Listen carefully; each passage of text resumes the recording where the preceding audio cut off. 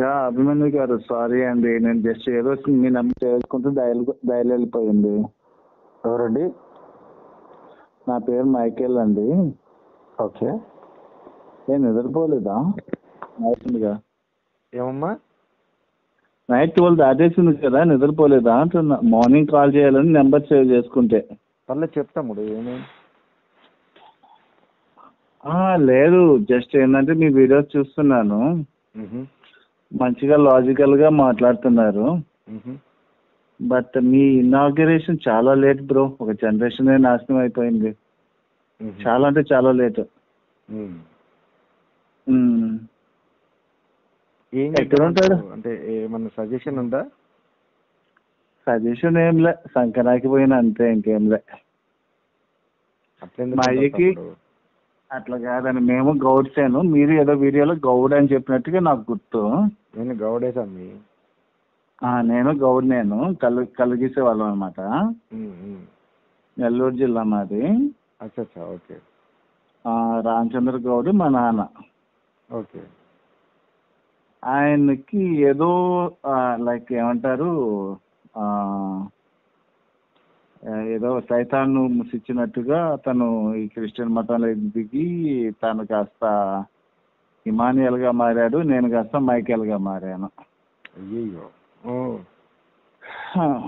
ఈ లోపల పెళ్ళిళ్ళు క్రిస్టియన్ మతంలోనే అవ్వటము, పిల్లలు ఇప్పుడు క్రిస్టియన్ గానే సర్టిఫికేట్ అవటము, ఇవన్నీ మీ వీడియో చూసిన తర్వాత ఎందుకు కళ్ళు ఒక రకమైన ఫ్రస్ట్రేషన్ ఫీల్ అవి మీ నెంబర్ సేవ్ చేసుకొని మార్నింగ్ కాల్ చేద్దాం అనుకొని సేవ్ చేసుకునే ఆ మోడ్లో మీకు కాల్ వెళ్ళిపోయింది అంతే. ఓకే. అంతేనండి, బై మిస్టేక్ వచ్చింది అంతే. పర్లేదు తమ్ముడు, పర్లేదు. నేను మీలాంటి వాళ్ళ కోసమే పనిచేసేది. తెలుస్తుంది. సరదాగా తమ్ముడు. మీ ఏజ్ ఎంత అండి అభిమన్యు గారు? నేను 42 ఏళ్ళు. ఓకే, పర్వాలేదు, అన్నాను పిలవచ్చు అయితే మిమ్మల్ని. నాకు 36 అండి. ఓకే. నేను ఒక సాఫ్ట్వేర్ ఎంప్లాయీని. లైక్ చెన్నైలో నేను టీసీఎస్లో వర్క్ చేస్తున్నాను. హైదరాబాద్లో మాదాపూర్ ఇనార్బిట్ మాల్ ఉంది కదా, దాని పక్కన సనాలియా ప్లాజాలో ఓన్గా సాఫ్ట్వేర్ కంపెనీ స్టార్ట్ చేశాను ఆగస్ట్లో. సూపర్ అబ్బా. ఓకే. బట్ ఏం సూపర్ అవసరం ఉన్నా కూడా నేను చూసుకుంటా. ఏముంది బ్రో, నా లైఫ్ ఒక రకమైన ఇది క్వశ్చన్ మార్క్లో పడిపోయింది మా అయ్య చేసిన తప్పు వల్ల. అట్లెందుకు అనుకుంటావు బ్రదర్? మేము ఉన్నాం కదా, నీకేం కావాలి చెప్పు, ఏ సాయం కావాలి నీకు? మళ్ళీ నా మతంలోకి నేను రావాలి బ్రో. రావాలంటే నేను ఉన్నాను కదా, గురువులు ఉన్నారు కదా మన దగ్గర. ఎలా బ్రో? నేను ఆల్రెడీ ఒక సాలిడ్ స్పైడర్ నెట్లో చిక్కుకున్నాను బ్రో. ఇప్పుడు ఏం చేద్దాం చెప్పు? అంటే నీకు ధర్మం గురించి తెలియాలా? ధర్మం కాదు, ఇప్పుడు మా నాన్న చేసిన పొరపాటు ఏంది, క్రిస్టియన్ మతంలోకి తీసుకొచ్చినాడు, క్రిస్టియన్ అమ్మాయిని చేశాడు. ఇప్పుడు నేను ఒక్కనే మళ్ళీ తిరిగి హిందూ మతంలోకి రావాలనుకుంటున్నాను. మా వైఫ్ అనుకోవట్లేదు, మా మామగారు వాళ్ళు అనుకోవట్లేదు, మా అత్తగారు అనుకోవట్లేదు. వాళ్ళంతా అక్కర్లా. ఇప్పుడు మీ ఇంట్లో ఉండేది ఎవరెవరు? నేను, మా వైఫ్, మా అత్తగారు, మా మామగారు, ఓహో, మా 2 పిల్ల, ఒక పాప ఒక బాబు.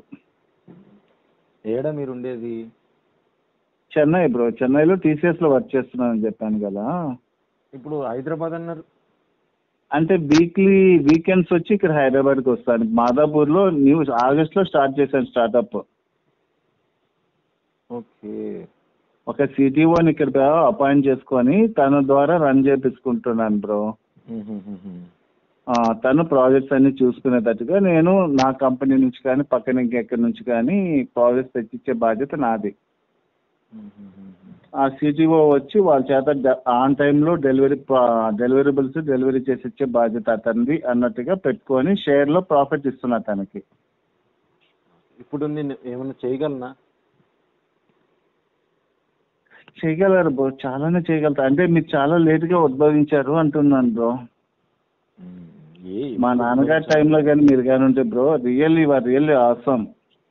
మీరు చెప్పినట్టు కానీ అప్పట్లో కానీ మా అయ్యకి కానీ బైబిల్ కానీ వీటి గురించి వాస్తవాలు చెప్పుంటే, నాలాంటి వాడు ఈరోజు నాలాంటి వాళ్ళు కాదు, నా ఫ్యామిలీ, నా పిల్లలు, వీళ్ళంతా కూడా ఈ క్రైస్తవ స్పైడర్ నెట్లో ఇరుక్కోకుండా ఉండేవాళ్ళు బ్రో. మీరేం చేస్తుంటారు బ్రో ఇది కాకుండా? నాకు బిజినెస్ ఉండేయండి.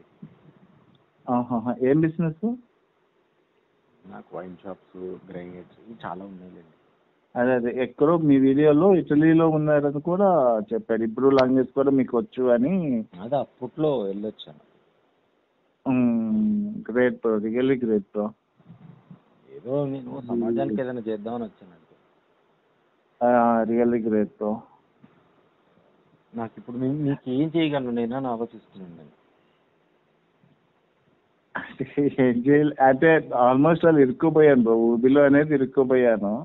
నేను ట్రై చేస్తున్నాను, మా అత్తగారిని మా వైఫ్ని వీళ్ళందరినీ మోటివేట్ చేసేదాన్ని ట్రై చేస్తుంటే, సింపుల్గా ఏంటంటే నీ బ్రెయిన్ని సైతాన్ని ఆవహించింది. కదా చెప్పండి బ్రో. మీరు ఎట్లా వస్తారు హైదరాబాద్కి? ఫ్లైటా, ట్రైనా? ఇప్పుడు హైదరాబాద్లోనే ఉన్నాను బ్రో. అత్తయ్య గారు, మావయ్య గారు, మా చెల్లెమ్మ వీళ్ళు రావడానికి మీరు ఎప్పుడన్నా వస్తారా వాళ్ళు హైదరాబాద్కి? హైదరాబాద్ వాళ్ళు ఇప్పుడు వరకు అంటే ఇది నా కంపెనీ ఇనాగ్రేషన్కి వచ్చారు, మళ్ళీ ఇప్పుడు వరకు రాలేదు వాళ్ళు. కౌన్సిలింగ్ ఒక్కసారి గట్టిగా నేను లలిత్ అన్న ఇద్దరం కూర్చుంటే స్ట్రాంగ్ గా 2 సిట్టింగులో అయిపోద్ది. మా దగ్గర వీడియోలతో కాదు అది. ఇప్పుడు వీడియోలతో యూత్ మారుతారు, మా చెల్లెమ్మ మారచ్చు. అదే బ్రో నా ప్రాబ్లం, పేరెంట్స్ మారట్లే. లేదు చెప్తాను వినండి. ఇప్పుడు నేను ఇట్లాంటి కేసెస్ చాలా హ్యాండిల్ చేస్తూ ఉంటాను కాబట్టి మీకు చెప్తున్నా, ఐడియా చెప్తున్నా. మీరు ఏంటంటే మీరు ఇండివిజువల్గా మీరు దంపతులు ఒకే దగ్గర ఉన్నారు, కానీ వాళ్ళతో పాటు ఆల్రెడీ వాళ్ళ అమ్మ నాన్న కూడా ఉన్నారు. అవును బ్రో, అది పెద్ద మైనస్ మీకు. అవునవును, ఒకటే పాప అయినందువల్ల. మాది నెల్లూరు డిస్ట్రిక్ట్ బ్రో. నేను చెప్తాను వినండి. చెప్పండి బ్రో. చెల్లెని మార్చడం పెద్ద విషయం కాదు. చెల్లెకి మన వీడియోలు ఏవి చూపించినా 10 వీడియోలు చూపిస్తే వాళ్ళకే డౌట్ వస్తుంది. వాళ్ళు చదువుకున్న వాళ్ళే కదా, బీటెక్ చేస్తుంది. చదువుకున్న మనుషులకి ఈజీగా అర్థమయ్యే విషయాలే అది. కానీ వాళ్ళ అమ్మగారైనా వాళ్ళ నాన్నగారైనా ఎంతసేపు వాళ్ళు మూఢత్వం అంటే మేము నమ్మేశాం కాబట్టి ఇదే నిజం అనుకుంటారు. ఇప్పుడు హిందుత్వంలో కూడా ఎట్లా ఉంటదంటే నేను నమ్మినా కాబట్టి ఇదే నిజం ఈ టైప్ ఉంటారు కొంతమంది.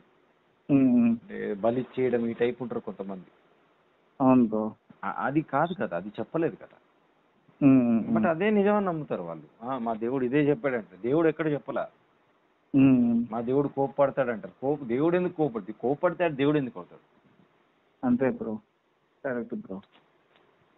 దేవుడు బలెందుకు కోరుకుంటాడు? వాడు పుట్టించిన దాన్ని వాడెందుకు తీసుకుంటాడు? ఇవన్నీ కొద్దిగా ఉన్నాయి. వీటిని మనం మార్చలేం. వాళ్ళ మూఢత్వం అంటే పెద్దవాళ్ళు అట్లా ఫిక్స్ అయిపోయింది అనమాట. అవును, వాళ్ళు నాన్ వెజ్ ఇష్టం ఉంది, వాళ్ళు ఈ విధంగా క్రియేట్ చేసుకున్నారు. దానికి కూడా కారణాలు ఉన్నాయి. అవి వేరే కారణాలు. అంటే ఇప్పుడు మన గౌడ సాంప్రదాయంలో ఈ చంపడాలు నరకడాలు లేవు. గౌడ అంటేనే బ్రాహ్మణ. గౌడ అనేది బ్రాహ్మణ. అంటే బ్రాహ్మణ అంటే ఏంటి? మళ్ళీ అదో కులం అంటారు మళ్ళీ కొడుకులు. కులం కాదు అది. బ్రాహ్మణ అనేది కులం కాదు, అది ఒక వర్ణ. ఎట్లా అంటే నిష్టగా ఉండేవాళ్ళని అర్థం దానికి. ఇది తాడి చెట్టుకి టెంకాయ చెట్లు వీటికి బలిచ్చటం మనలో లేదంటారా బ్రో? అది అసలు ఇప్పుడు అది ఎప్పుడూ లేదు. ఇప్పుడు మన గౌడ వంశానికి చెందిన కాటమయ్య అని ఉంటారనమాట. అవును అవును. కాటం మహారాజు ఏం చెప్పాడు మనకి? ఆ చెట్టు మనకి ఎందుకు పంపాడు? ఆ కథ మీకు తెలుసా? అది లేదు బ్రో, ఎక్కడ బ్రో, నేను సెకండ్ క్లాస్ లో ఉన్నప్పుడే మారిపోయారు వీళ్ళు. చర్చికి తీసుకుపోయి హల్లెలూయా హల్లెలూయా అంట. నా బాధ అంతా ఏంటంటే మనం ఏ కులంలో పుట్టినా ఆ కులానికి సంబంధించిన ఒక చరిత్ర ఉంటుంది. అది కనుక మనం తెలుసుకుంటే మనం ఎవ్వరం కూడా తప్పుగా డీవియేట్ అవ్వము. Okay bro. బ్రో నేను ఇది రికార్డ్ చేసుకోవచ్చు మా వైఫ్ కి వినిపించేదానికి కానీ మా అత్త మామలకి వినిపించేదానికి కానీ? నేను రికార్డ్ చేస్తున్నాను, రేపు పెడతాను నేను. సరే, ఓకే బ్రో. మనకు ప్రతి కులంలో బ్రాహ్మణ్స్ ఉన్నారు. ఈ సంగతిని వీళ్ళకి ఎలా అర్థమయ్యేలా చెప్పాలో నాకు అర్థం కావట్లేదు. ఇప్పుడు మన గౌడాస్ బ్రాహ్మిన్స్ అన్నమాట. Okay bro. మన గౌడ కమ్యూనిటీలో కల్లు గీత కార్మికులు మనం. అవును బ్రో. ఇందులో పెద్ద గౌడ, చిన్న గౌడ రెండు కేటగిరీస్. పెద్ద గౌడ అంటే ఏంటి, వాళ్ళు ఎంతసేపు శివయ్య ధ్యానం చేస్తారు, కాటమయ్య ధ్యానం చేస్తారు. అవును. ఆ ధ్యానం చేసే వాళ్ళకి ఎటువంటి నీసు ముట్టదు, ఎటువంటి ఇది ఉండదు వాళ్ళకి. వాళ్ళు చాలా అంటే ఇప్పుడు మనం బ్రాహ్మిన్స్ అని ఎవరినైతే పిలుస్తున్నామో సమాజంలో సేమ్ అదే పద్ధతిలో వాళ్ళకు ఉంటాయి. సంధ్యావందనాలు ఇవన్నీ ఉంటాయి. వాళ్ళ దగ్గరికి వీళ్ళు తీసుకొస్తారు వాళ్ళ గీసిన కళ్ళుని. వాళ్ళ కళ్ళు అనేది అసలు మద్యం కాదు, అది కళ్ళు అనేది ఒక మెడిసిన్. Okay bro. అంటే కళ్ళు అని ఎప్పుడు పిలుస్తారు, పులిసిపోయిన తర్వాత దాన్ని కళ్ళు అంటారు, దానికి ముందు దాన్ని నీరా అంటారు. నీరా అనేది ఇప్పటికీ కూడా సైన్స్ అదే చెప్తుంది కదా.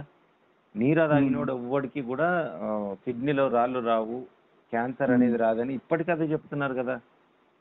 అవును బ్రో. తెలంగాణ గవర్నమెంట్ అఫీషియల్ గా డిక్లేర్ చేసి మరి నీరు అమ్ముతుంది. వాటర్ బాటిల్స్ అమ్మినట్టు అమ్ముతున్నారు. మరి ఎందుకు అమ్ముతున్నారు అంటే వాస్తవం ఉంది కాబట్టి. నీరా మనం ఇయ్యాల్సింది నీరా. అయితే ఆ నీర పులిసిపోతుంది కదా, పులిసిపోయినప్పుడు అది కళ్ళు అవుతుంది. ఆ కళ్ళు కొద్దిగా మత్తిస్తుంది, కానీ అది కూడా మంచిదే. మళ్ళీ కళ్ళు తాగిన వాడు ఎవడు చెడిపోలే, కళ్ళు మద్యం కాదు. వీళ్ళంతా భ్రమపరుస్తున్నారు మనం. సృష్టి నుంచి పుట్టిన ఏది కూడా చెడు చేయదు నీకు. ఇప్పుడు మనం ఇది ఎనర్షియా మిక్స్ చేస్తాం కదా పౌడర్, అవన్నీ మిక్స్ ఇప్పుడు మనం మిక్స్ చేస్తున్నాం. అబ్బా అప్పట్లో ఏమున్నాయి, ఇప్పుడు కాటమయ్య ఇవి చెప్పాడా, ఇవి చేయమని చెప్పాడా కాటమయ్య మనకి? నాకు సారీ బ్రో, హిందూ ధర్మాలు అంటే సెకండ్ క్లాస్ నుంచే మా ఫాదర్ కన్వర్ట్ చేసినందువల్ల నా యాక్చువల్ నేమ్ వచ్చి రామకృష్ణ బ్రో. Okay okay. అంటే నాకు ఊహ తెలిసినప్పటి నుంచి. నేను మైకేల్గా ఎప్పుడు మార్చానంటే సెకండ్ క్లాస్ నుంచి, అంటే థర్డ్ క్లాస్ నుంచి నేను మైకేల్గా మారిపోయాను. సో అప్పటి నుంచి ఏంటంటే నాన్న చర్చికి తీసుకోపోవటము అక్కడ. సో అంటే చిన్నప్పటి నుంచి చాలా డివోటీగా ఉన్నాను. జీసస్కి ఎంత డివోటీగా ఉన్నానో అంత డివోటీగా ఉన్నాను. అంటే యేసు ప్రభువే దైవము అన్నట్టుగా. నేను వన్స్ గ్రో అప్ అవి బైబిల్ని క్లియర్గా, అంటే నాకు తెలుగు, అంటే మా నాన్న చేసిన మంచి పని ఏంటంటే ఇంగ్లీష్ మీడియం చదివించాడు. దానివల్ల ఏంటంటే తెలుగులో నాకు పట్టు తక్కువ. ఈ సెయింట్ థామస్, సెయింట్ జోసెఫ్ వీటిలలో చదివించాడు. కాబట్టి తెలుగు నాకు అంత క్లారిటీ లేదు, కానీ ఇంగ్లీష్లో మటుకు నేను బాగానే చదువుతాను. ఇంగ్లీషు, ఫ్రెంచ్ లాంగ్వేజెస్లో మంచి గ్రిప్ ఉంది నాకు. కాబట్టి నేను ఈ బైబిల్ అనేది కంపల్సరీ మ్యాండేటరీ మాకు. చర్చికి వెళ్ళినప్పుడు ఆ బైబిల్ చదవటం అనేది మ్యాండేటరీ. సో పాస్టర్ కూడా అదే ఇది చేస్తూ ఉండేవాడు. నాకు డౌట్ ఎక్కడ స్టార్ట్ అయిందంటే, పాస్టర్ గారు ఒక యుక్త వయసు వచ్చిన కూతురిని సో పెళ్లి చేయొచ్చు, ఇట్స్ నాట్ అది పాపం కాదు అన్నాడు. కామన్ గా ఎక్కడ ప్రతి ఒక్కటి ఉండేదే కదా అది. అంటే యుక్త వయసుకు వచ్చినప్పుడు ఫాదర్ రెస్పాన్సిబిలిటీ అది. ఏంద్ర బాబు ఇతను ఎందుకు ఇలా ఇది పాపం కాదు అంటున్నాడు అని చెప్పి నాకు తెలుగులో బైబిల్ చదవాలి అంటే నాకు అంత దాని మీద పట్టులేదు. కాబట్టి I started reading English book. ఇంగ్లీష్లో చదివినప్పుడు అక్కడ ఏముంది అంటే, యుక్త వయసుకు వచ్చిన కూతురిని పెళ్లి కాకున్న ఎడల సో ఆ అమ్మాయిని తండ్రే పెళ్లి చేసుకోవచ్చు, అది పాపం కాదు అన్నాడు. ఉంది కదా అది. నాకు కూతురుంది బ్రో, నాకు కూతురుంది. కూతురున్న తండ్రి దీన్ని ఎలా యాక్సెప్ట్ చేయగలుగుతాడు? అల్లారు ముద్దుగా గుండెల మీద ఎత్తుకొని పెంచుకున్న తండ్రి, అంటే నా బేబీకి ఇప్పుడు 3 years. ఒకవేళ కాకపోయింది అనుకో, పెళ్లి కాలేదంటే అమ్మాయి కోసం చచ్చేదాకా మనం బతుకుతాము. కానీ ఆ దృష్టితో చూసామంటే అదంతా నాటకమా? నేను ఇప్పుడు ఒక 14 years 16 years అంతా చేసిందంతా నాటకమా? కూతురు మీద చూపించిన ప్రేమ వాత్సల్యం అంతా బోటకమేనా? ఉందండి. ఇక్కడ విషయం ఏంటంటే, మనం గమనించాల్సిన విషయాలు కొన్ని ఉన్నాయి ఇక్కడ. క్రైస్తవ సమాజానికి కూడా మిమ్మల్ని అడ్డుపెట్టే ఒక విషయం చెప్తాను నేను. ఇది యాక్చువల్ గా ప్రపంచం మొత్తానికి ఉద్దేశించి రాసింది కాదు. ఇది ఒక చిన్న కల్ట్. చిన్న కల్ట్ కోసం రాసుకున్నారు వాళ్ళు. అంటే ఇది నేను చదివింది వాస్తవం కాదంటారా బ్రో? అది 100% నిజం.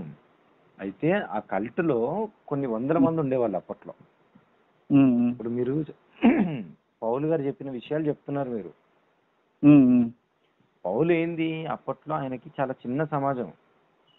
వాళ్ళంతా ఏ పిచ్చిలో ఉండేవాళ్ళంటే ఇప్పుడు సేమ్ మీ అత్తయ్య గారు మావయ్య గారు ఏదైతే చెప్తున్నారో సేమ్ అదే పిచ్చిలో ఉండేవాళ్ళు అప్పుడు వాళ్ళు. అంటే దేవుడు వస్తాడు, రెండో రాకడ రాబోతుంది, మనమంతా ఇప్పుడు ఈ శరీరంతో ఉన్న వాళ్ళము ఇట్లనే ఎత్తుకోపోబడుతున్నాము అనే పిచ్చిలో పెట్టాడు అప్పట్లో. అక్కడ కూడా డౌట్స్ బ్రో నాకు. ఆ పిచ్చిలో పెట్టినప్పుడు ఆ సందర్భంలో చెప్పిన మాట ఇది ఏమని, మనం అందరం శరీరంతోనే దేవుడు మనల్ని స్వర్గానికి తీసుకెళ్ళిపోతాడు, పరలోకానికి తీసుకెళ్తాడు, మనం ఇక్కడ ఉన్న వాళ్ళం ఎవ్వరం కూడా చచ్చిపోము, శరీరంతోనే పోతాం పైకి. అయితే అప్పటిదాకా మనం పెళ్లి చేసుకోకుండా ఉండడం మేలు, ఈ శరీర వాంఛలు మీరు వదిలేయండి, శరీర వాంఛలు వదిలేసి దేవుడి సృష్టి గురించి, దేవుడి యొక్క రాకడ గురించి మీరు సర్వ సృష్టికి చెప్తా ఉండండి అని చెప్పేవాడు అప్పట్లో. ఆ చెప్తున్న సందర్భంలో ఒక చిన్న మీటింగ్ జరిగింది అక్కడ. ఆ సర్కిల్లో అతను కూర్చొని పౌలు ఏం చెప్పాడు, అక్కడ ఒక దాదాపు 75-80 మంది ఉండేవాళ్ళు, ఈయన కట్టర్ శిష్యులు. వాళ్ళకు చెప్పిన మాటల్లో మాటే ఇది ఏంటి, మీరు పెళ్లి చేసుకోకుండా ఉండడం మేలు కాదు, మా శరీర వాంఛలు మాకు కోరుకుంటున్నారు అన్నప్పుడు ఇట్లా ఇట్లా ఇట్లాంటి ఉన్న వాళ్ళని చేసుకోండి, ఇలాంటి వాళ్ళని చేసుకోండి, ఇలాంటి వాళ్ళని చేసుకోండి అని ఒక పెద్ద లిస్ట్ ఇచ్చాడు. ఇచ్చిన తర్వాత ఒక ఇంట్లో ఒక తండ్రి కూతురు మాత్రమే ఉన్నారు. సరే అందరి గురించి చెప్పావు, ఒక తండ్రి ఒక కూతురే ఉన్నారు అనుకో ఒక ఇంట్లో, మరి వీళ్ళ పరిస్థితి ఏంటి అంటే తండ్రి కూతురు కూడా పెళ్లి చేసుకోవచ్చు, తప్పు లేదు, అందులో పాపం ఏం లేదు. ఎందుకు, ఆ అమ్మాయికి కోరికలు ఉంటాయి కాబట్టి ఆ అమ్మాయి కోరికలు తీర్చడానికి తండ్రి ఆ అమ్మాయిని తృప్తిపరచాలి అనేటువంటి విషయాన్ని చెప్పాడు. అయితే ఇది ఏ సమాజం ఒప్పుకోదు ఇది. కానీ ఎందుకు ఒప్పుకున్నారు అప్పట్లో అంటే వాళ్ళు చాలా చిన్న కల్టబ్బా అది. వాళ్ళు బయట నువ్వు అనుకోకుండా ఒకరోజు సినిమా చూసావా, చార్మి గారు ఉంటారు, చార్మి గారి సినిమా నువ్వు ఒకవేళ చూడకపోతే ఇప్పుడు చూడు, అనుకోకుండా ఒక రోజు అని ఒక సినిమా ఉంటది, యూట్యూబ్ లో కూడా వస్తుంది. అందులో విలన్ ఎవరో కాదు, హీరో వాళ్ళ అన్నయ్యే. వాడేంటి ఓ పెద్ద ట్రాన్స్ లో ఉంటాడు ఎప్పుడు, ఇప్పుడు వచ్చేస్తున్నాడు దేవుడు మా కోసం వచ్చేస్తున్నాడు, అంతలోపు మేమంతా సైలెంట్ గా మేము అందరిని తీసుకొచ్చి మా దాంట్లో కలుపుకోవాలి, మా దేవుడు రాగానే మేము సీక్రెట్ గా వెళ్ళిపోతాం వేరే లోకానికి అనే ఈ బ్యాచ్ ఇది. ఆ దేవుడు రాకడకి ఏదైనా అడ్డం వస్తే ఎవడొచ్చినా చంపేస్తారు వాళ్ళని. అట్లా చార్మిని చంపడానికి ట్రై చేస్తారు, ఫైనల్ గా వాళ్ళు దొరికిపోతారు, వాళ్ళకు పిచ్చి అని చెప్పి ప్రూవ్ చేస్తారు, అది వేరే విషయం. Same thing happened. అది అక్కడ నుంచి ఇన్స్పైర్ అయ్యి రాసింది అది చంద్రశేఖర్ ఏలేటి గారు. పౌలు గారి పత్రికలన్నీ చదివిన తర్వాత he decided to make a movie, but అది మతం పేరు మీద పెడితే అది కాంట్రవర్సీ అవుతుంది కాబట్టి దాన్ని అట్లా తీశారు. ఈ అప్పట్లో ఆ పౌలు గారి కల్ట్ ఎవరైతే ఉన్నారో ఆ కల్ట్ చేసిన ఆ ప్రచారాలు ఏవైతే ఉన్నాయో చాలా డేంజరస్ ఉంటాయి అవి. మీరు చాలా తీక్షణంగా మీరు చదివారు కాబట్టి మీకు అర్థమైందండి. మీరు తెలుగు కాకుండా ఇంగ్లీష్ లోనే చదివారు కాబట్టి మీకు తెలుస్తున్నాయి కొన్ని విషయాలు. చాలా మంది తెలుగు వాళ్ళకి మనం ఇది చెప్పినా కూడా ఇది తప్పు అంటారు మాతోటి. అదే బ్రో నేను ఇప్పుడు ఫేస్ చేస్తున్నది. అదేదంటే నాకు అదే సైతాన్ పట్టిందంట. సైతాన్ పట్టడం ఏందబ్బా, అక్కడ అంత క్లియర్ గా రాయబడి ఉంది కదా. సార్ వాళ్ళు వాదిస్తున్నది నాకు సైతాన్ పట్టింది, నువ్వు వచ్చే ప్రభు కాడికి పోయి మోకరిల్లి ప్రభువా నన్ను సైతాన్ నుంచి విడుదల చెయ్యి అని ప్రార్థన చేయాలంట. చేస్తాము, 10 రోజులు చేయాలా, మండలం చేయాలా, లేకపోతే సంవత్సరం చేయాలా, అడగండి, అది కూడా అడగండి. హలో సార్, మీరు దాని గురించి చదివినప్పుడు మళ్ళీ ప్రభు గారికి ఎలా పోతాం సార్? లేదు లేదు లేదు, వాళ్ళ నేను కూడా వస్తా. మీరు ఫ్యామిలీని తీసుకొని ఇక్కడికి రావడం ఇబ్బంది ఏమో కానీ నేను ఫ్లైట్ వేసుకుంటే అక్కడికి వచ్చేయగలుగుతా. మీరు ఫ్లైట్ వేసుకుని వచ్చేస్తే మీ ఫ్లైట్ ఎక్స్పెన్సెస్ ఎవ్రీథింగ్, మీ అకామిడేషన్ ఎవ్రీథింగ్. తప్పు నాకు అక్కడ ఉంది, గెస్ట్ హౌస్ ఉంది నాకు అక్కడ అన్ననగర్ లో నాకు ఉందిలేండి, నో ఇష్యూస్. ఓకే, మీ బిజినెస్ మ్యాన్ కాబట్టి ఉంటుంది. లేదు లేదు, అది బట్ కాదు, అది అవసరం కాదు. నాది కాదు బ్రో. తప్పు మీరు తప్పుగా ఆలోచిస్తున్నారు. నేను దిగింది సారీ బ్రో, మీలాంటి వాళ్ళ కోసం, సారీ బ్రో. మీ అందరి కోసమే నేను వచ్చా. నాకేమి పర్సనల్ ఇదేం లేదు నాకు. మీలాంటి వాళ్ళ కోసం ఖర్చు పెడదామని ఇక్కడికి వస్తే ఖర్చులు అవుతాయి, డబ్బులు పెట్టాలని తెలిసే దిగాను నేను. తెలియకంత అమాయకంగా దిగలేదు నేను. 2 కోట్లు ఖర్చు అయినా పర్లేదనే దిగాను నేను. నా టార్గెట్ చాలా చిన్నది. చిన్న కుటుంబాలు 10 కుటుంబాలు మారినా చాలరా బాబు అని దిగా. దేవుడి దయ వల్ల చాలా మంది వస్తున్నారు వెనక్కి, అది నాకు చాలా తృప్తిగా ఉంది. అయితే నేను వస్తా, ఎన్ని రోజులు ప్రార్థన చేయమంటారో వాళ్ళు చెప్పినట్టే చేద్దాం ప్రార్థన. వాళ్ళకు ఎన్ని రోజులు వాళ్ళకి ఏమంటారు, వాళ్ళు కొన్ని సిద్ధాంతాలు చెప్తారు, ఇలాగే చేయండి, ఈ టైపే చేయండి ప్రార్థన అని. అలాగే చేస్తా. నువ్వు కూడా చేయి, నేను కూడా చేస్తా. నిండు హృదయంతో చేద్దాం. ఒకవేళ నిజంగా ఉన్నాడు అనుకో అవుతుందిగా. మీరు అంటున్నారు కానీ అలా మీకు అన్ని తెలుసు అనుకోండి. అసలు యేసు ప్రభు పుట్టారని మీరు బైబిల్ ప్రకారం మీరు నమ్ముతున్నారా బ్రో? అదేనండి, అందుకే కదండి ₹1,00,00,000 ఇస్తానంటున్నాను. ఎవరైనా వచ్చి నాకు అది చెప్పి తీసుకెళ్ళిపోండియా బాబు అని అడుగుతున్నాను నేను. ఒక్కడు రావట్లేదు. ఇంకో 3 రోజులైతే ఇంకో 2 రోజులైతే క్రిస్మస్ కూడా ఉంది. నేను నా ఎంటైర్ హైదరాబాద్ మొత్తం బ్యానర్లు కట్టించా.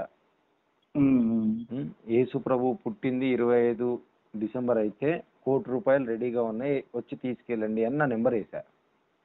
కాదు ఇప్పుడు మీకు తెలుసు కదా, నాకు అంటే నేను చెప్పానని కాదు, మీకు ఆల్రెడీ తెలిసే ఉంటుంది. మీ ముందు నేను జస్ట్ నథింగ్.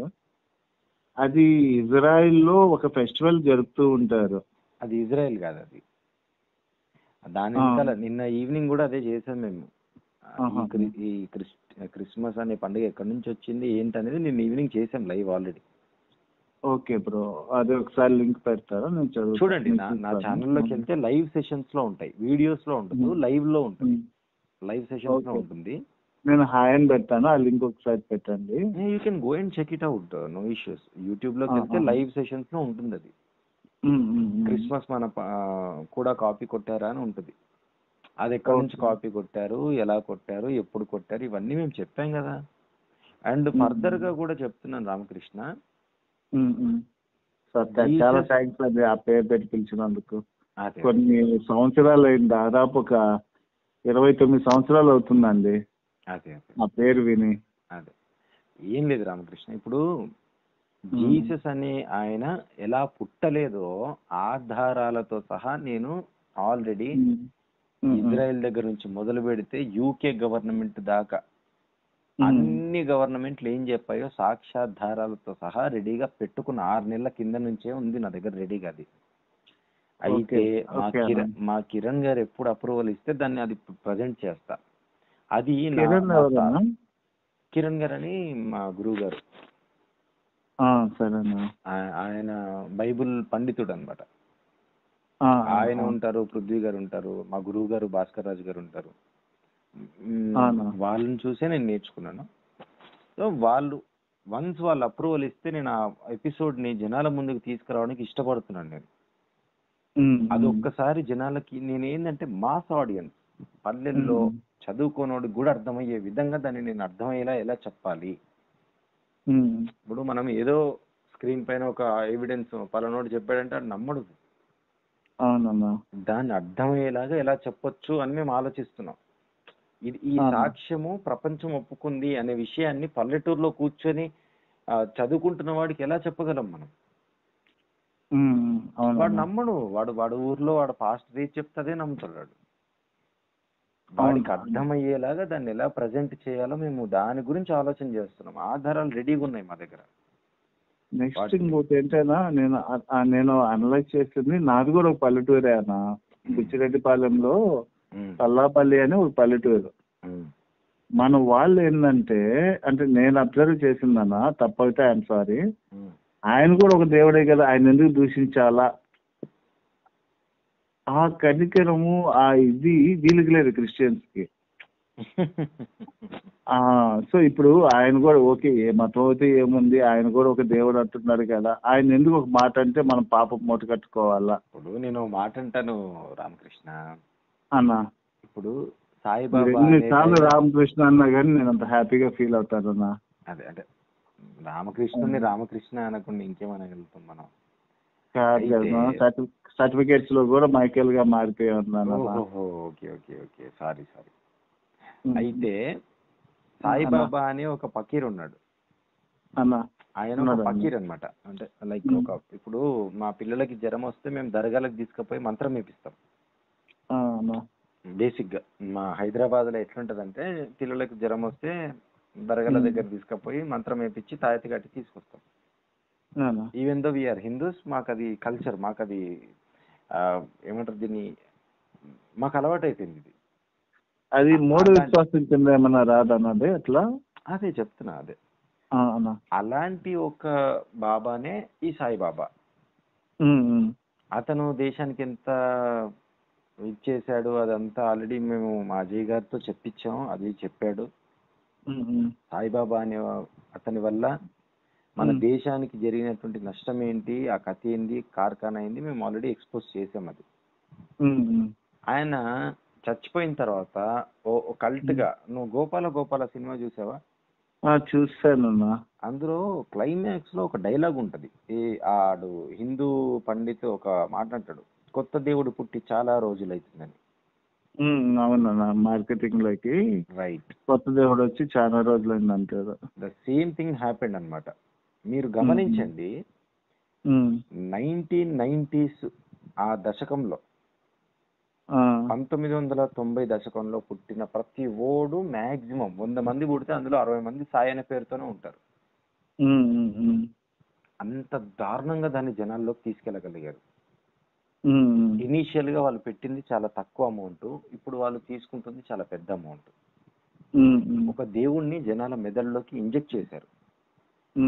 ఇప్పుడు హుండీల పేరు మీద అదంతా ఇక చాలా మంది, ఇప్పుడు నేను ఈ మాట నన్ను కూడా హర్ట్ అవుతారు. బట్ నిజమే, అబద్ధం అయిపోదు కదా. ఆయన ఒక ఫకీరు. ఇప్పుడు మా దర్గా కాడున్న బాబాకి ఎంత పవర్ ఉందో ఆయనకు అంత పవర్ ఉంది. ఇప్పుడు ఆ బాబాలు, ఆ ఫకీర్లు ఈ విద్యలన్నీ ఎక్కడి నుంచి నేర్చుకొని వచ్చారన్నా అంటే మళ్ళీ దానికి నా దగ్గర ఇంకో సమాధానం ఉంది, అది అడిగినోడికి చెప్తా. ఇవన్నీ ఎక్కడి నుంచి వచ్చాయి, మరి వాళ్ళకి పవర్ ఉందంటే అక్కడ దేవుడు ఉన్నట్టే కదంటే ఆ దేవుడు ఓడో కూడా నేను చెప్తా. That answer I can give. అది డిఫరెంట్ స్టోరీ. ఇప్పుడు దాంట్లో మనం పోట్ల పాయింట్ ఏంటంటే, సాయిబాబా అనే అతన్ని మనం దేవుడిగా ఒప్పుకున్నప్పుడు యేసు అనే అతన్ని మనం దేవుడిగా ఒప్పుకోవడానికి ఇబ్బంది లేదు. కానీ సాయిబాబా అనేవాడు మన ఇంట్లోకి వచ్చినందువల్ల మన వెంకటేశ్వర స్వామో, మన విష్ణుమూర్తో, మన శివుడో, మన అమ్మవారో ఇంటి నుంచి బయటికి పోవట్లేదు. అవునన్నా, ఈ యేసు అనేవాడు ఇంట్లోకి వస్తే మిగతా పాఠాలన్నీ బయట ఉంటున్నాయి. మా ప్రాబ్లం అదే కదబ్బా. అదే కదంటున్నా. ఇప్పుడు నా ఇంట్లో కూడా ఉండేది, నేను సెక్యులర్ గానే ఉన్నా కదా మొన్నటి దాకా. నా ఇంట్లో జీసస్ ఫోటో ఉండేది. I love Jesus. నేను అదే చెప్పేవాడిని, ఏంద్రా ఇప్పుడు సేమ్ నువ్వు అంటున్నావు చూడు, మీ ఊర్లో అంటారని. వాడని వచ్చి నన్ను, అరే ఆయన ఫోటో ఎందుకు పెట్టుకున్నావు అంటే, అరే నీకేం తెలుసురా ఆయన గురించి, ఒక చెగువేరా ఒక జీసస్ అంటుండే నేను కూడా. అలా కాదు నేను చెప్పేది, అవతల వాళ్ళు మాత్రం దేవుడే కదా, అతను ఎందుకు మనం తప్పుగా అనాలి, అది మా పాప మనకి ఎందుకు అంటే ఒక్కొక్కడు ఒక్కో మెంటాలిటీ. ఇప్పుడు మీ ఊరోళ్ళు ఏమంటున్నారు, మనకి ఇంతమంది దేవుళ్ళు ఉన్నారా, ఇంకోటి వస్తే ఏంట్రా అనే మెంటాలిటీ వాళ్ళది. నా మెంటాలిటీ ఏంటి, నేను అప్పటిదాకా బైబుల్ నాకు చాలా తక్కువ తెలుసు. ఏంటంటే ఆయన ఉద్యమం చేశాడు, విప్లవం చేశాడనే పాయింట్ ఆఫ్ వ్యూలో తెలుసు నాకు. ఒక చెగువేరా పెట్టుకునేవాడిని, ఒక పవన్ కళ్యాణ్ పెట్టుకునేవాడిని, ఒక యేసుక్రీస్తుని పెట్టుకునేవాడిని నేను. ఈ ముగ్గురు ఒకే మెంటాలిటీ అని నా ఫీలింగ్ అప్పట్లో. ఒక్కసారి బైబుల్ ఆది కాండం నుంచి మొదలు చేస్తే కదా తెలిసింది నాకు ఈ కథలన్నీ. నేను 30 సార్లు చదివింది కూడా ఎందుకు తెలుసా, ఇందులో నిజంగా దేవుడు లేడా, ఉంటాడురా ఎక్కడో చోట, ఏదో ఏదో తప్పు రాసి ఉంటారనే డౌట్ లోనే చదివాను తప్ప ఇది తప్పని చదవలేను నేను. ఇది తప్పని నిరూపిద్దామని మొదలుపెట్లా. ఇందులో నిజంగా దేవుడు ఉన్నాడేమో, ఏమో ఇంతమంది ఇంత స్ట్రాంగ్ గా చెప్తున్నారంటే బహుశా ఏదో ఉండుంటదని చెప్పి మొదలు పెట్టాను నేను. 30 సార్లు చదివా, 30 సార్లు. ఆది కాండం నుండి ప్రకటన గ్రంథం దాకా ఇక్కడ ఏం దొరకట్లేదని చెప్పి ఒరిజినల్ టెక్స్ట్లు తెప్పించుకున్నాను నేను. 183 పుస్తకాలు ఒరిజినల్ గా ఉన్నది. అవి చదివిన తర్వాతమ్మా నాకు జీవితం మీద విరక్తి పుట్టింది 30 సార్లు చదివినందుకు. ఏది 66 చదివినందుకు. దీన్నారా నేను ఇంతగానం చదివింది అనిపించింది నాకు. అంటే ఇది ఒక లవ్, ఇది ఒక కామెడీ బుక్. అంటే లైక్ మన చోటా భీమ్, మీకు అలా అనిపించిందేమో కానీ స్పైడర్ మ్యాన్ ఇవి ఉంటాయి కదా, నాకైతే ఒక సెక్స్ బుక్ లాగా అనిపించింది అన్న.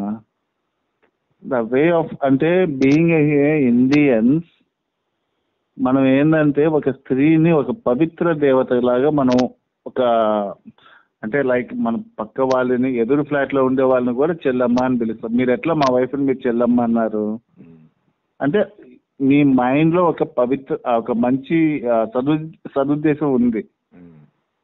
కానీ బైబిల్లో ఏ విధంగా ఉంది, నిటారుగా ఉన్న తాటి చెట్టు యొక్క గెలల వలె అవి బ్రష్, ఇంగ్లీష్లో నేను ఎక్స్ప్లెయిన్ చేయలేను కానీ తెలుగులో ఎక్స్ప్లెయిన్ చేయలేకున్నా సారీ, బట్ అది ఇంగ్లీష్లో ఏమంటారంటే straight erected బొరాసెస్ like the chest is just like a బొరాసెస్ fruit అంటాడు.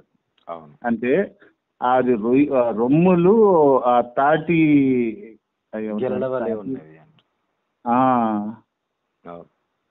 అంటే ఒక స్త్రీని మనము ఒక పవిత్ర భావంతో చూస్తున్న మనకి అటువంటి వాటిని చదివితే, అందుకని యుఎస్లో ఒక వావి వరుసలు, యుఎస్ఏ కదా క్రిస్టియన్ దేశాలలో వావి వరుసలు లేకుండా పోయింది కేవలం దీనికోసమే అని ఒక నిర్ధారణకు వచ్చాను. ఒకసారి మనల్ని మనం ప్రశ్నించుకుందాం. అంటే చదువుకున్న క్రైస్తవులను అడుగుతున్నాను, ప్రపంచ దేశాల్లో చైనా పక్కన పెట్టండి, చైనాను ఒక్కదాన్ని పక్కన పెట్టేద్దాం, వాడు మన శత్రువు అయినా సరే కొద్దిసేపు పక్కన పెడదాం. ఈ స్టెప్ బ్రదరు, స్టెప్ మదరు, ఈ కాన్సెప్ట్ ఎక్కడి నుంచి వచ్చింది, స్టెప్ ఫాదరు ఇది ఎక్కడి నుంచి వచ్చిందని ఆలోచన చేయాలి మీరు కూడా. ఏ గ్రంథం ప్రోత్సహిస్తే వీళ్ళు చేసిరు ఈ పని. ప్రపంచ దేశాలన్నీ నాశనం అయిపోయినాయి, మరి ఎందుకు ఇండియా నాశనం కాదా? సింపుల్ లాజిక్ కదబ్బా, ఇంత చిన్న లాజిక్ ఎట్లా మిస్ అవుతున్నారు? కాదన్నా, ఐడియా ఉంటుందో లేదో మరి. స్టెప్ బ్రదర్ అంటే తల్లి ఒకడు తండ్రి ఇప్పుడు ఒక తల్లి ఉంటది, ఆ తల్లి ఒక పిల్లని కంటది, కన్న తర్వాత మొగుడికి విడాకులు ఇచ్చేసి ఇంకొక అతన్ని చేసుకుంటది. అతను కూడా అంతకుముందు ఒక పిల్లగాడిని కని ఉంటాడు, అతను ఆమెకి విడాకులు ఇచ్చేసి ఉంటాడు, ఆమె ఈయన పెళ్లి చేసుకుంటారు. వీళ్ళిద్దరు పిల్లలు ఉంటారు కదా చిన్న, అక్కడ ఆమెకి అమ్మాయి వీడికి అబ్బాయి ఉంటారు, వీళ్ళిద్దరు చేసుకుంటారు. దాన్ని స్టెప్ బ్రదర్ అంటారు. స్టెప్ మదర్ అంటే ఇప్పుడు రెండో భార్య. ఇప్పుడు వాళ్ళ హస్బెండ్ ఉన్నాడు, ఆయనకి ఏజ్కి వచ్చిన పిల్లగాడు ఉన్నాడు, కానీ వీడు ఇంకొక ఆమెను చేసుకుంటాడు. వీడి వల్ల వర్కౌట్ కాదు కాబట్టి ఆమె ఏం చేస్తుంది, వీడితో చేస్తుంది. వీళ్ళు ఎందుకు చేయగలుగుతున్నారు ఇదంతా? వాళ్ళ గ్రంథాలు ఆ విధంగా ప్రోత్సహిస్తున్నాయి. ఏ గ్రంథాలు ఉంటాయి అవి?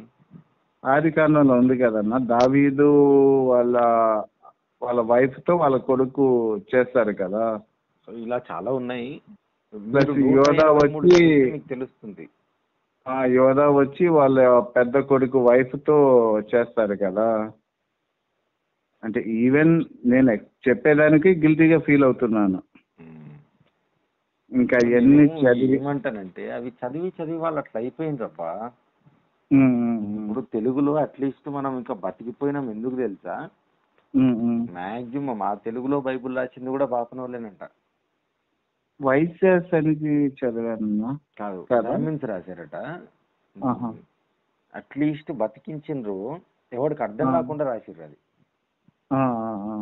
ఎవరినైనా నువ్వు తెలుగులో పల్లెటూరులో ఉన్నావు అడుగు, ఒక వచనం చేసి దాని అర్థం చెప్పారంటే వాడికి అర్థం కాలేదయ్యా అంటాడు. అర్థం కాకుండా రాశాడు కాబట్టి బతికిపోతున్నాం, లేకపోతే ఎప్పుడో సంకర అయిపోయేది మనది. అది వాస్తవం, నాకు అర్థం అవ్వేది లేదు అసలు. తెలుగు బైబిల్ పుణ్యం కట్టుకున్నది ఏంటంటే వాళ్ళు రాసిన వాళ్ళు ఎవరికి అర్థం కావద్దనే ఉద్దేశంతోనే రాశారు వాళ్ళు. ఒకవేళ అర్థమైంది అనుకో, దారుణాలు, ఇట్లాంటి దారుణాలే జరుగుతాయి కదా. వాస్తవమే అన్న. నాకు నిజంగా చూపిస్తే ఫ్రాంక్లీ నాకు అసలు అర్థం కాలేదు, ఒక్క ముక్క అర్థం కాలేదు. స్టార్టింగ్ లో తిట్టుకున్నా, ఎవడు రాయుడు తెలుగులో రాసినోడు, అమ్మ ఎందుకు రాసిండు రావిడు అని. కానీ తర్వాత అర్థమైంది, రాయక తప్పదు అనుకున్నప్పుడు, రాయాల్సిందే అనుకున్నప్పుడు ఎవడికి అర్థం కాకుండా రాసాడు చూడు, అది గొప్పతనం. అర్థమైందా? పీక మీద కత్తి పెట్టి వాళ్ళ కుటుంబాల మీద కత్తులు పెట్టేసి రాస్తావా సస్తావా అన్న టైంలో ఏం చేయాలి? వాడి కుటుంబాన్ని కాపాడుకోవాలి, వాడి ప్రాణాలు కాపాడుకోవాలి. అప్పుడు ఏం చేయాలి? అది ఎలా జరిగిందన్నా? అంటే ఇప్పుడు మనీ ఇచ్చి కదా వీళ్ళ చేత రాజమండ్రి. మహాభారతంలో ఒకటి ఉంటది చూడు, అశ్వత్థామ హతః కుంజరహ అని చిన్నగా అంటాడు. ఐడియా లేదన్నా. తెలుసుకో, ఇలా మనం మహాభారత స్టోరీస్ విను, అసలు you will get most inspiring like stories అన్నమాట. అది కాదన్నా, ఇప్పుడు దీని గురించి నేను ఎక్స్ప్లెయిన్ చేస్తున్నప్పుడు మీరు ఎక్కడో హిందువుల చేత ప్రేరణ చెందున్నారు అంటే మా పాస్ట్లో చెప్తుండేది.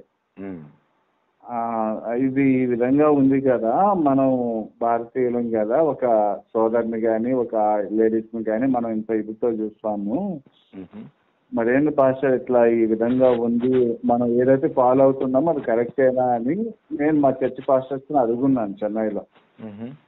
చెన్నైలో అడిగాను, నెల్లూరులోనే అడిగాను. యాక్చువల్లీ నేను బ్యాప్టిస్ట్ అనమాట. Okay okay. అడిగినప్పుడు ఒకటే ఆన్సర్ అనమాట. సో ఒకటి తను చెప్పేది ఏంటంటే, నీ మెదడు సైతాను ఆధీనంలోకి వెళ్ళింది, ఒకటి ఆ విధంగా చెప్తాడు. రెండోది, బైబుల్ అర్థమయ్యే పని అయితే నువ్వెందుకు విశ్వాసగా ఉంటావు, నువ్వు మహాజ్ఞానం అయిపోతావు. సో నువ్వు ఇదంతా నీకు తెలియదు కాబట్టి నువ్వు విశ్వాసిగానే ఉన్నావు, దాన్ని పరిపూర్ణంగా తెలుగు అంత రాదన్న, ఏమనుకోవద్దు. అతని మాటలు నేను ట్రై చేస్తున్నాను చెప్పేదానికి. పరిపూర్ణంగా అంటే పరిపక్వతతో తెలుసుకుంటే నువ్వు కూడా దైవజనుడో సంథింగ్ ఏదో చెప్తాడు అతను. దైవజనుడు అయిపోతా ఉన్నాడు నిన్ను.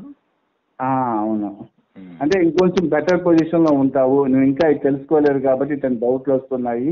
So you are not a genuine Christian, నువ్వు ఇంకా దీని గురించి రీసెర్చ్ చేయాలి, ఇంకా మోర్ ఇన్ఫర్మేషన్ తెలుసుకోవాలి. ఇతని డౌట్స్ అనేది రావు. ఎండ్ ఆఫ్ ద డే తను చెప్పేది ఏంటంటే, ఇటువంటి డౌట్స్ నీకు రాకూడదు. దేవుడు అనేవాడు నాకు నిజ క్రైస్తవుడు, బ్లైండ్గా నువ్వు హిప్నటైజ్ అయిపో, క్రీస్తు నీ దేవుడు. అంటే ఏమి సాక్ష్యాలు లేకపోయినా సరే దేవుడు అని నమ్మేయాలా మేము? అంతే, బ్లైండ్గా నువ్వు నమ్మితేనే నువ్వు నిజమైన క్రైస్తవుడివి. సో నువ్వు ఎక్కడో మీ నాన్నగారి తరంలో నువ్వు హిందువు కాబట్టి ఎక్కడో నీకు ఇంకా జీన్స్లో నీకు అది ఉంది కాబట్టి నిన్ను సైతాన్ వెనక్కి లాగుతుంది, ప్రేరేపిస్తుంది. ఇక్కడ నీకు దేవుడు నీకు పరీక్ష పెడుతున్నాడు, దేవుడు వైపు ఉంటావా సైతాన్ వైపు ఉంటావా నువ్వు నిర్ణయించుకో. ఇటువంటి ఇది చేస్తారన్న వాళ్ళు. అండ్ మెయిన్ ఎక్కడ తెలుసానా, ఇప్పుడు రామకృష్ణ ఒక పని చేయనా, ఎందుకంటే ఇప్పుడు ఆల్రెడీ 1 అయిపోయింది అనుకుంటాను. సారీ అన్న, నాకు మార్నింగ్ చాలా ఇంపార్టెంట్ మీటింగ్ ఉంది కలెక్టర్ ఆఫీస్ లో. సారీ అందుకనే అన్న 12 అయిపోయింది కదా, ఇంకెప్పుడైనా మాట్లాడదాము. I do one thing, I just call you back. నేను సేవ్ చేసుకుంటాను number, call you back, will talk later. సరే అన్న, అలాగే అన్న. జై హింద్. మీ కాల్ కోసం వెయిట్ చేస్తున్నాను నేను. డెఫినెట్లీ. జై భారత్ అన్న. జై హింద్, జై భారత్. జై హింద్ అన్న, సారీ అన్న, జై హింద్ అన్న.